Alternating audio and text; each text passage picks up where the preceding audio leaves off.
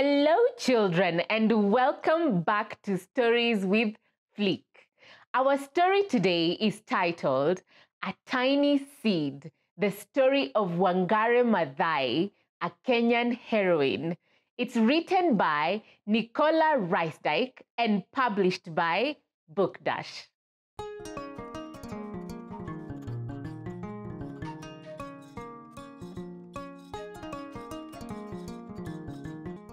In a village on the slopes of Mount Kenya in East Africa, a little girl worked in the fields with her mother. Her name was Wangari. Wangari loved being outside. In her family's food garden, she broke up the soil with her machete. She pressed tiny seeds into the warm earth. Her favorite time of day was just after sunset. When it got too dark to see the plants, Wangari knew it was time to go home. She would follow the narrow paths through the fields, crossing rivers as she went. Wangari was a clever child and couldn't wait to go to school. But her mother and father wanted her to stay and help them at home. When she was 7 years old, her big brother persuaded her parents to let her go to school. She liked to learn. Wangari learned more and more with every book she read. She did so well at school that she was invited to study in the United States of America. Wangari was excited. She wanted to know more about the world. At the American University, Wangari learned many new things. She studied plants and how they grow, and she remembered how she grew, playing games with her brothers in the shade of the trees in the beautiful Kenyan forests. The more she learned, the more she realized that she loved the people of Kenya. She wanted them to be happy and free. The more she learned, the more she remembered her African home. When she had finished her studies, she returned to Kenya, but her country had changed. Huge farms stretched across the land. Women had no wood to make cooking fires. The people were poor and the children were hungry. Wangari knew what to do. She taught the women how to plant trees from seeds. The women sold the trees and used the money to look after their families. The women were very happy. Wangari had helped them to feel powerful and strong. As time passed, the new trees grew into forests and the rivers started flowing again. Wangari's message spread across Africa. Today, millions of trees have grown from Wangari's seeds. Wangari had worked hard. People all over the world took notice and gave her a famous prize. It is called the Nobel Peace Prize, and she was the first African woman ever to receive it. Hooray for Wangari! Wangari died in 2011. But we can think of her every time we see a beautiful tree. The end. Thank you for reading the story with me. See you next time on Stories with Flic. Bye!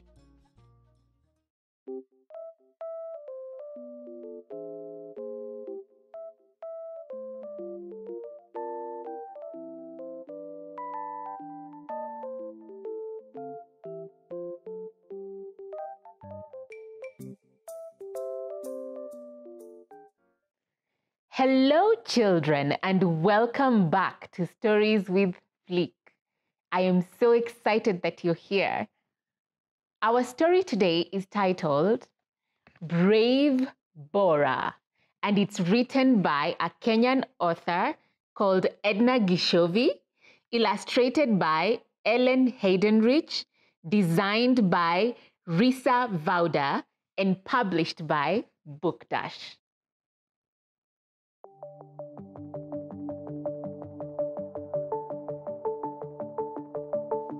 Bora is sitting at the clinic with Baba. Jojo, his stuffed monkey, came too. Jojo is sleeping in Bora's bag. "I don't like needles. They hurt," says Bora. "An injection helps make you healthy. It's okay to be scared, Bora. Baba will be right here with you. And Jojo too." "Bora Baraka!" a loud voice calls. "Let's go, Bora," says Baba. "It's your turn." "Let's come back tomorrow, Baba," says Bora. "Remember what Baba said you will get for being brave enough to get your injection?" asks Baba. "A red lollipop." "Okay, I'm coming," says Bora. The doctor smiles at Bora. "Is this your monkey? Can we examine him too?" she asks. Bora looks at Baba, then at Jojo, and nods. "Now it's your turn," she says. "Will you help me give your monkey a small injection so he feels better?"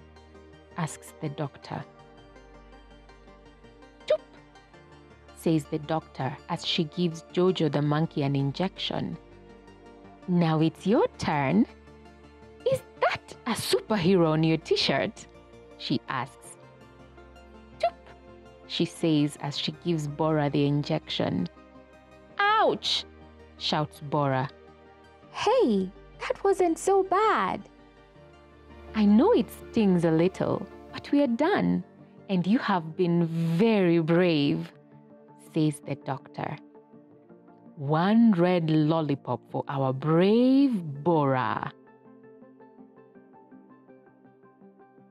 The end. Being brave doesn't mean that you're no longer scared.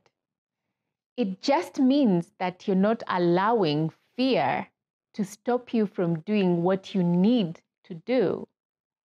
Thank you for reading the story with me. See you next time on Stories with Flic. Bye!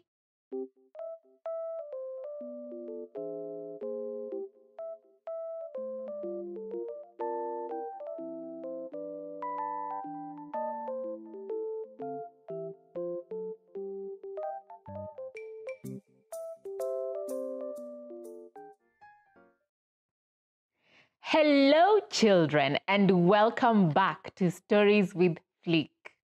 I am so glad that you could join me. So, have you been considerate? I hope you have been. The name of the story today is Foxy Joxy Plays a Trick. And it's written by Nahida Ismail, designed by Samantha Rice, illustrated by Mdu Ntuli, and published by Book Dash.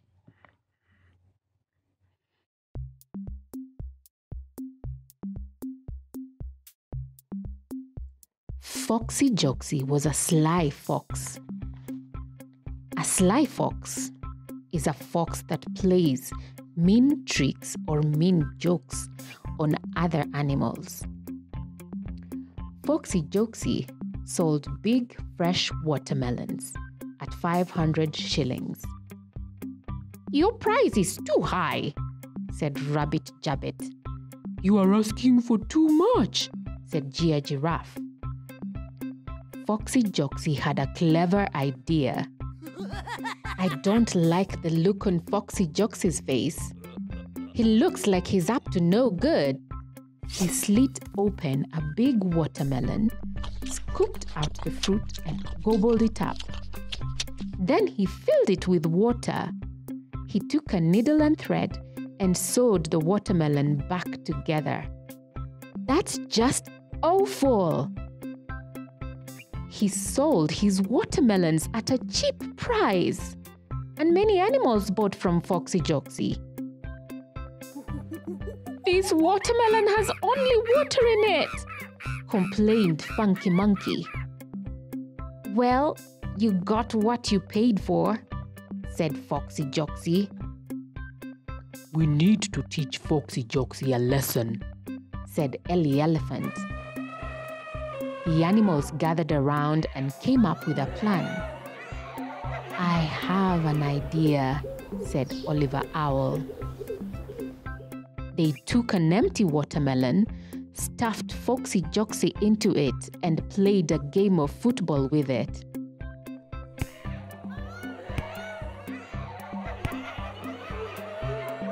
Foxy Joxy was dizzy from all the kicking. He learned his lesson and never cheated again. The end. So, let's not be sly like Foxy Joxy, okay? For more details about this book, see the description down below. Thank you for reading the story with me. See you next time on Stories with Flic. Bye!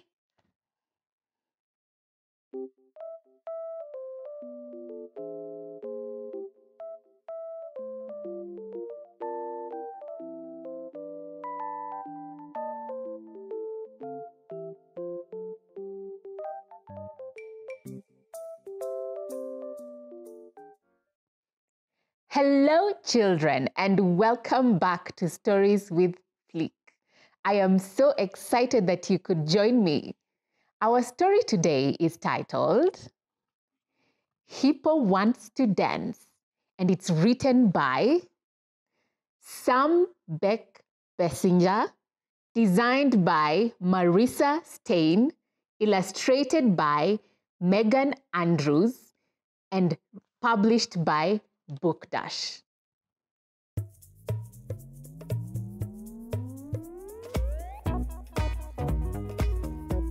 Hippo wants to dance. She jumps up and down on the dusty ground. Can you jump up and down like Hippo? Thump, thump. "You're getting dirt on me," says Shongololo, sleeping in the sand. "Go dance somewhere else." Hippo wants to dance. She rolls into the river and splashes her arms and legs. Splish, splash, splish, splash. "You're making me wet," says Kingfisher, hunting for her breakfast. "Go dance somewhere else." Hippo wants to dance. She twirls around and around in a field, kicking her legs up high. Can we twirl like Hippo? Swoosh, swoosh. Are you twirling? "Be careful, you nearly kicked me," says Meerkat, bathing his babies. "Go dance somewhere else." Hippo wants to dance. She flops into a puddle of mud and slides around on her nice big belly. Squish! Squash! Can you do that? "Why don't you stop dancing?" asks Donkey, carrying his bucket. "Why can't you do something useful instead?" Hippo is sad. She is too sad to dance. She sits on a rock and cries. The tears roll down her cheeks and fall on the ground. She just wanted to dance. Plop, plop. Grasshopper hears Hippo's tears. He starts dancing around her feet. Hop, hop. Hippo and Grasshopper start to dance, and the other animals come to look. And they dance too. Let's all dance with Hippo. Dance, dance, dance, dance, dance.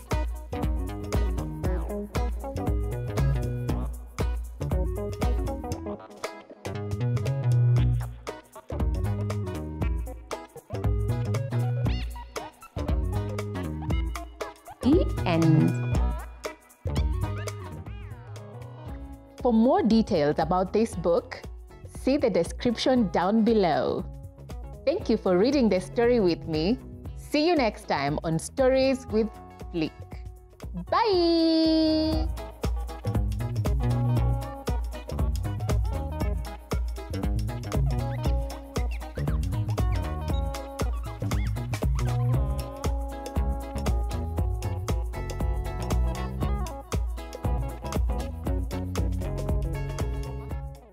Hello, children, and welcome back to Stories with Flic.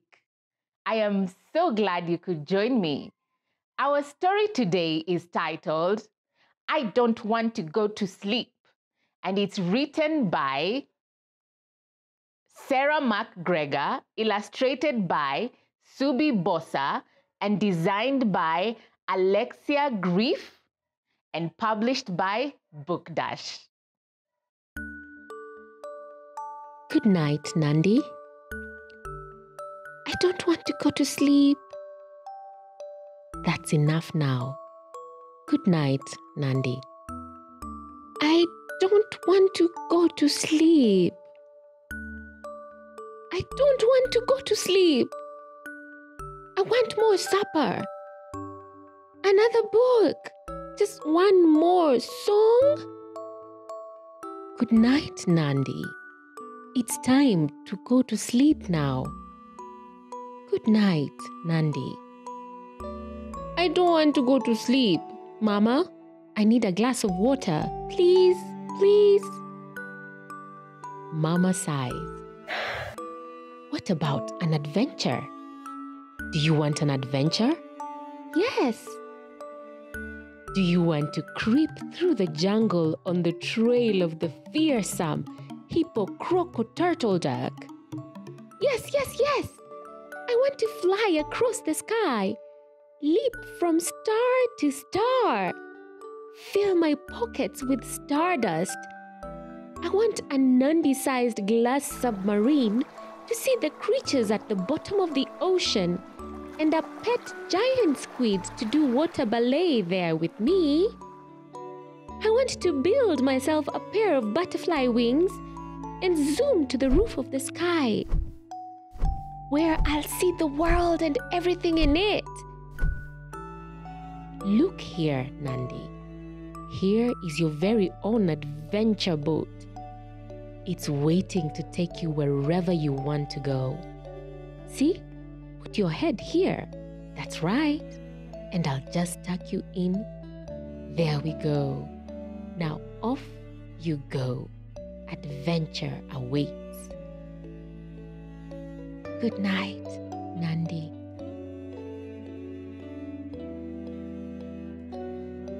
The end.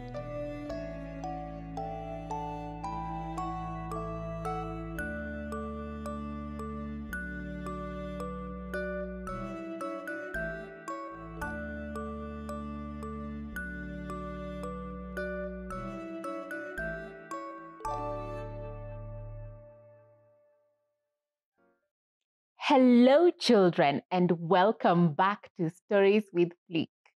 I am so excited that you could join me.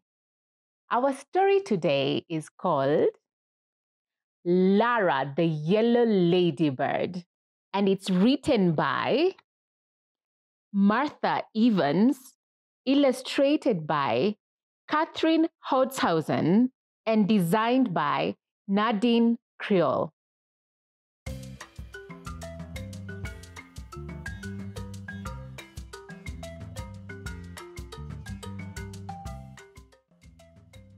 Lara the ladybird was a special bug.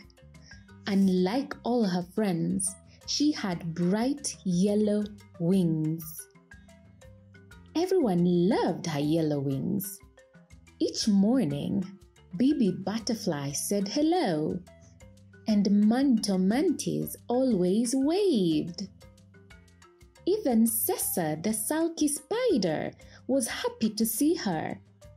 At school, she played with lots of friends. But Lara wanted to be like the other ladybirds. I wish I had red wings like you, Mama, she cried.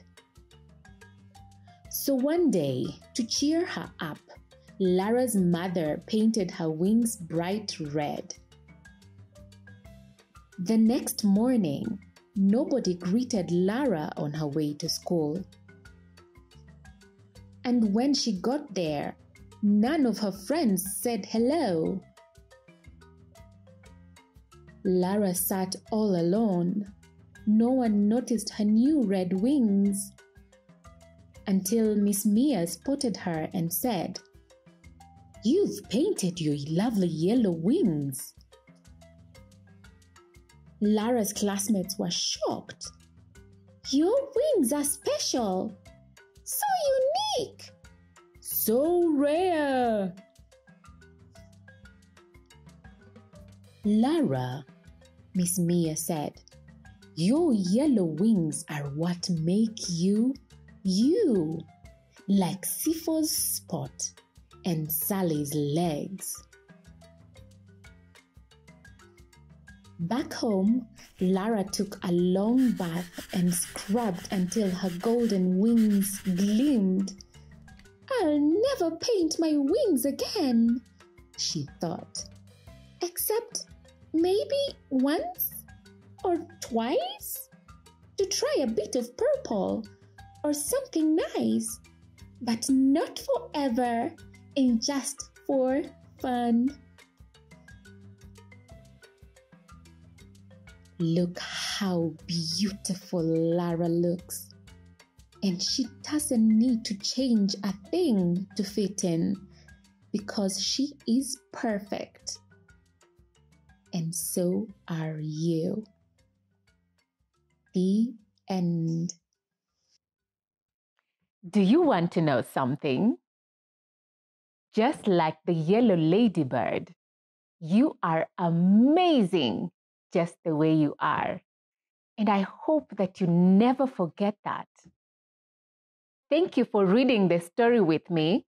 See you next time on Stories with Flic. Bye!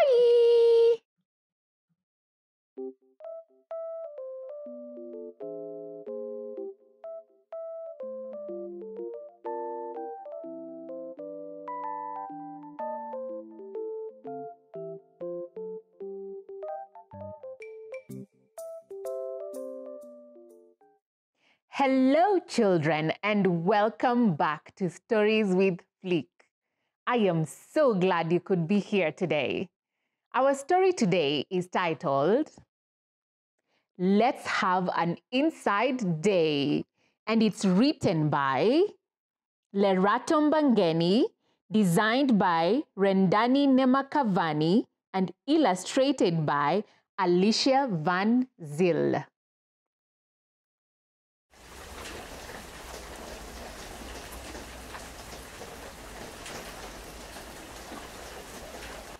We can't go outside because it's raining. I have a great idea. Let's have an inside day. A pancake, syrup, and berries day. That's a wonderful idea, don't you agree? How about a jump on the bed and twirling day? A dress up like a dad and take pictures day. We look so silly. Oh, let's have an inside games day. Do you like the card game? Let's play hide and seek. I love this game, especially when it's my turn to hide, because I'm very good at hiding. Let's run and scream. But whisper when we pass Mama's room because Mama doesn't like it when we scream inside the house. Let's have a dancing and singing day. Boom, chick, boom, chick, boom, chick, boom, chick. Let's have a tickle tummies and eat gummies day. Do you like tummy tickles? Tummy tickles make me laugh so hard. And gummies are such a wonderful treat. Let's get snuggly and tell stories. This is my favorite part because I love snuggling and I love stories. Let's fall asleep and get snoring because an inside day is a busy day. Who says a rainy day can't turn into an exciting inside day?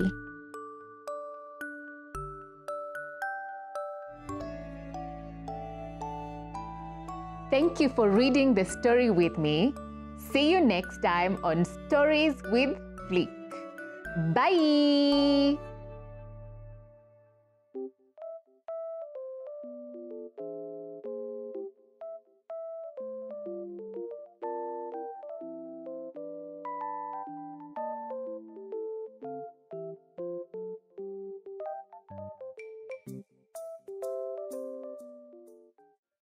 Hello, children, and welcome back to Stories with Flic. How are you doing? Have you been kind? Have you been helpful to mommy and daddy? Have you been sharing with your friends or your sister or brother? I hope you have been. Today's story is titled Nomvunla and the Chili Eating Contest, and it's written by Fortune Tasvivinga, illustrated by Adrian Foley Notron, and designed by Natalie Walker.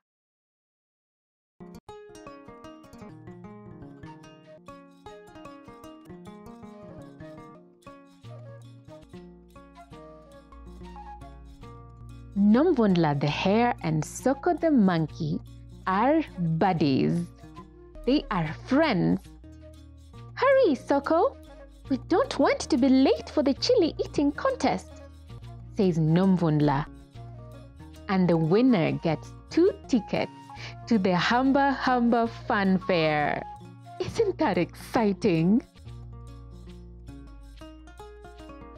Nomvunla, if you win, who will you take to the Hamba Hamba Fun Fair? Asks Soko. That's easy, says Nomvunla. I'll take my best friend. I wonder who Nomvunla's best friend is. Children, who do you think Nomvunla's best friend is? Nomvunla and Soko are the last to arrive. The other animals got there before them. There's the buffalo, the rooster, the gorilla, and the ostrich. And there are rules that need to be followed in the contest. The first rule says, don't say how hot it feels. And the second is, finish all your chilies. Soko, you go first, says Nomvunla. Look at Leopard. He's just had a bite of the green chili. And it is so hot it has made him cry. And I think he's about to scream. Nomvunla, I'm scared, says Soko. I'm not, says Nomvunla. How many chilies would you be able to eat, children? All the other animals were not able to follow the rules. Look at their tongues.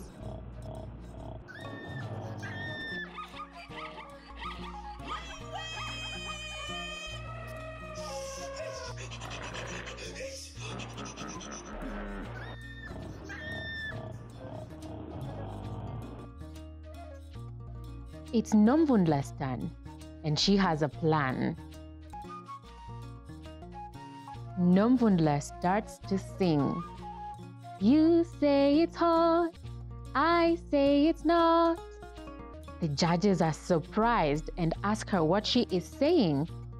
She carries on singing her song. Can you help Nomvundla sing her song? You say it's hot, I say it's not. She sings until her chilies are finished. Hooray! Nomvundla is the winner! And she is taking Soko to the fun fair because Soko is Nomvundla's best friend. And look at them having so much fun at the Hamba Hamba Fun Fair.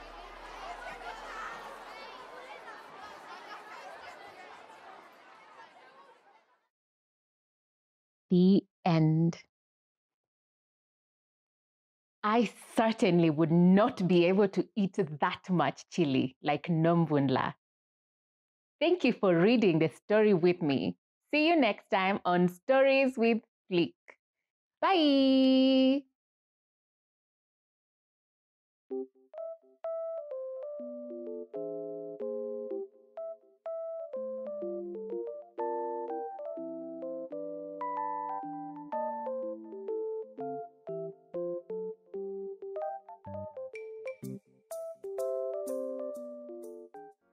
Hello, children, and welcome back to Stories with Flic.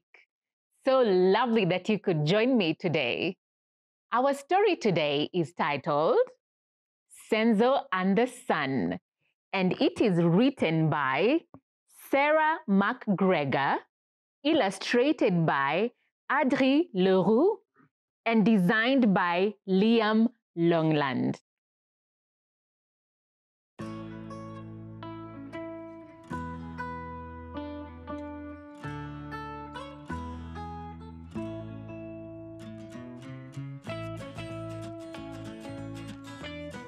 The morning sun creeps over the horizon and peeps through the leaves, waking Senzo. Gogo's rooster shakes his wings, stretches his neck, and crows.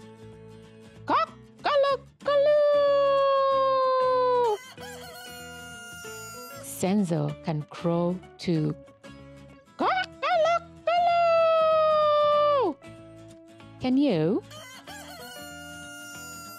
The sun is bright and warm. Senzo is ready for school. He takes Gogo's hand. The road is busy. Taxis zip past and toot their horns. Beep, beep, beep, beep. Senzo can toot too. Beep, beep, beep, beep. Can you? The sun is high in the sky. School is over and Senzo's friends play on the grass. They stretch out their arms and run down the hill. Whee! Whee! Senzo can run too. Whee! Whee! Can you?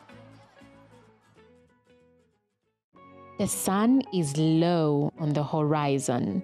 The sky is full of color. The long day is nearly over and supper is finished. Gogo and Mama wash the dishes. Splish, splash, splish, splash. Senzo can wash dishes too. Splish, splash, splish, splash. Can you? The sun is dipping under the horizon, casting long shadows. Senzo is washed and full and tired. It's time to sleep, says Mama. She holds Senzo close and rocks. She hushes him. Shh, shh. Senzo can hush too. Shh, shh. Can you?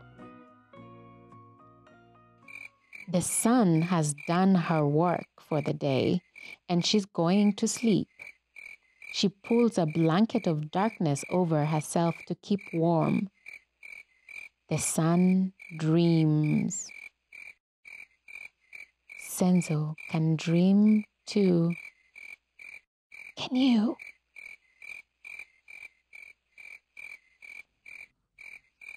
Good night.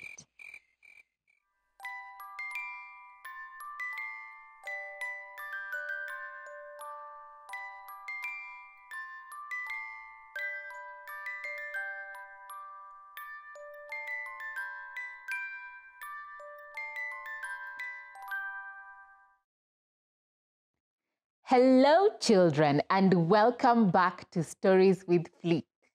How are you feeling? I am super excited that you could join me today. I have a special question for you today. What does being kind mean to you? Does being kind mean sharing with your sister or brother? Does being kind mean giving someone who's having a bad day a big hug? Being kind to me means to be considerate. That's a big word, but I love what it means. To be considerate is to be careful not to hurt someone with what I say or what I do. So when I'm considerate, I am not going to say mean things to my friends, or I'm not going to do something that will hurt them, like pushing them or not sharing with them. Today's story is titled The Lost Laugh, and it is written by Michelle Preen, designed by Wilna Combrink, illustrated by Karen Lillier, and published by Book Dash.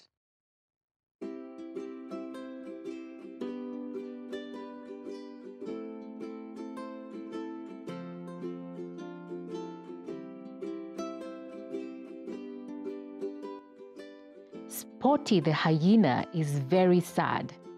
He has lost his laugh. Oof, I would be sad too. Can you imagine not being able to laugh? That would be terribly sad, right? Please help me find my laugh, giraffe. I can't hear a laugh up here. Please help me find my laugh, hippo. I can't hear a laugh down here. Please help me find my laugh, warthog.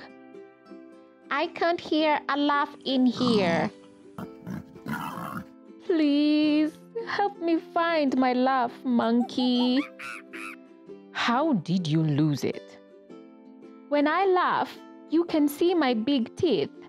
That makes everyone frightened, said Spotty. Then I got sad and my laugh just disappeared. I can't find it anywhere. But you were looking in the wrong place. Monkey jumped out of the tree and picked up a feather. Then she began to tickle Spotty all over. Slowly, Spotty started smiling, and then he let out a big, loud laugh. He laughed and laughed until he was rolling around on the ground. All the other animals started laughing too. Where did you find his laugh? They asked. His laugh was inside him all this time. I just made him happy, and out it came. They all laughed and laughed so that their teeth showed too.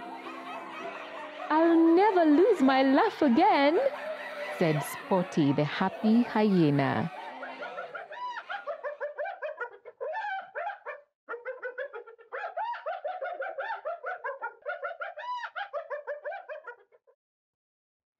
I'm so glad Spotty found his laugh. It was inside him all along. He just needed someone to make him happy. Thank you for reading the story with me. See you next time on Stories with Flic. Bye!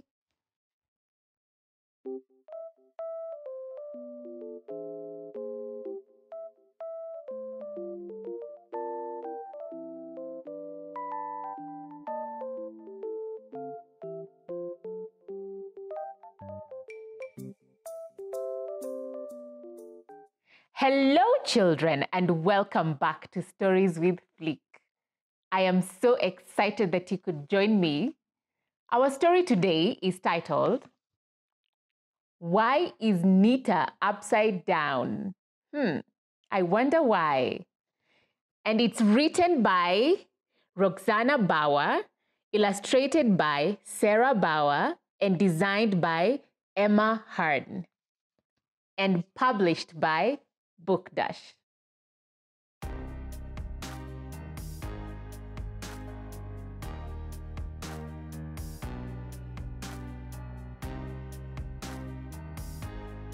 Nita's hanging upside down, her long hair tickling at the ground.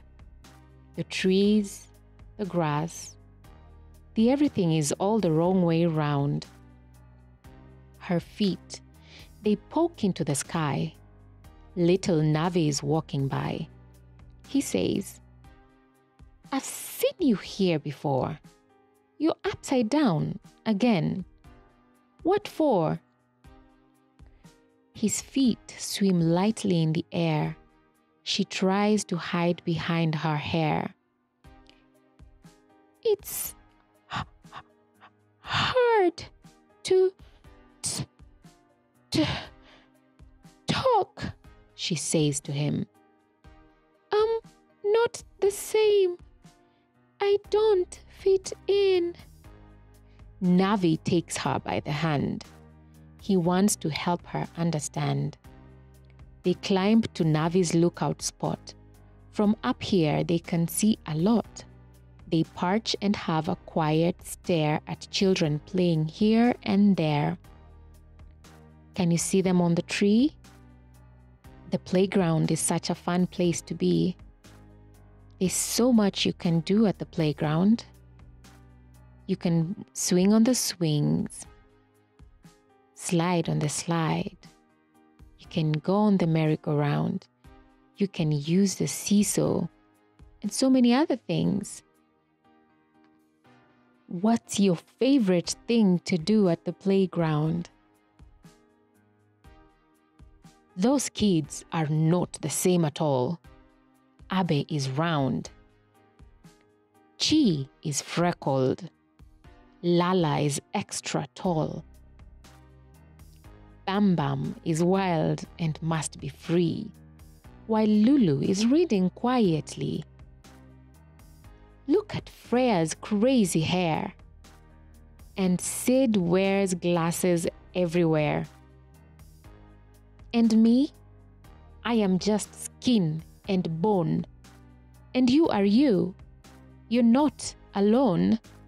Each human is sort of strange, you see. That makes you just the same, like me. This world is really one big game. To play, we can't all be the same. Nita feels the right way round, thanks to the new friend she has found. Upside down was never fun. Now she plays with everyone.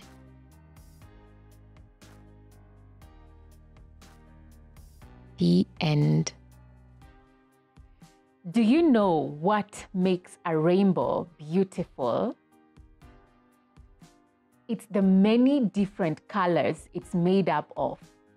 And I think the world is like a rainbow because some people are brown, some are black, some are white, some are yellow, others are tall, some are short, some are round, and others are just skin and bone. We all make the world a beautiful place. You make the world a beautiful place. If we all looked the same, the world would be boring, don't you think? Thank you for reading the story with me. See you next time on Stories with Flic. Bye!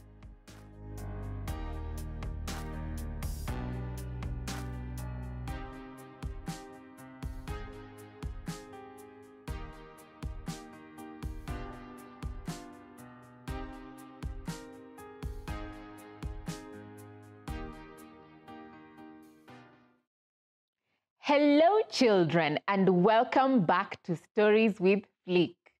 So wonderful that you're here. Our story today is titled Tone's Big Drop, and it's written by a Kenyan author named Edna Gishovi. It's designed and illustrated by Robin Daly and Musonda Kabwe.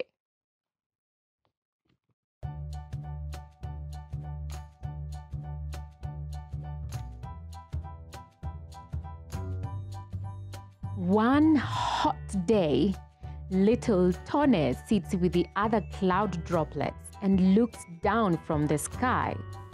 Everything looks so interesting from way up here in the clouds. The trees look like little soft green balls. The rivers look like silver ribbons. The mountaintops look like ice cream scoops. The buildings look like little gray boxes.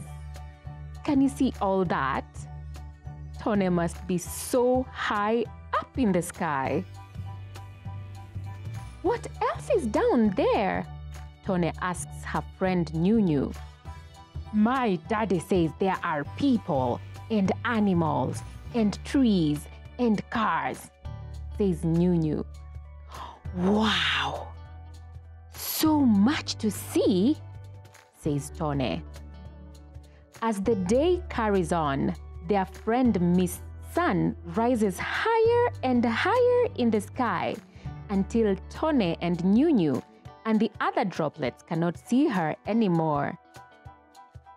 Mr. Wind comes along whistling a sweet, sweet tune. His whistles blow Tone and Nunu and their droplet friends off their cloud. Says Tone. It's getting very cold. Mr. Wind keeps whistling and Tone and Nunu and the other droplets fall onto another cloud. Boop! They bounce off the cloud and then fall far, far towards the earth. Look at me fall, Nunu. I'm going faster than you, says Tone, and she races with Nunu to see who will be the fastest. They fall past clouds and birds and very tall buildings. Down, down, down they go, faster and faster. Look at that, Tone. What is it? Says Nunu. I see red and orange, yellow and green, blue and purple, says Tone. It looks like a big ball, says Nunu. It looks like a rainbow, says Tone. Down, down, down they fall. Whee! Whee! Swoosh! They slide down the big, bouncy, colorful thing. It's an umbrella! Shout Tone and Nunu.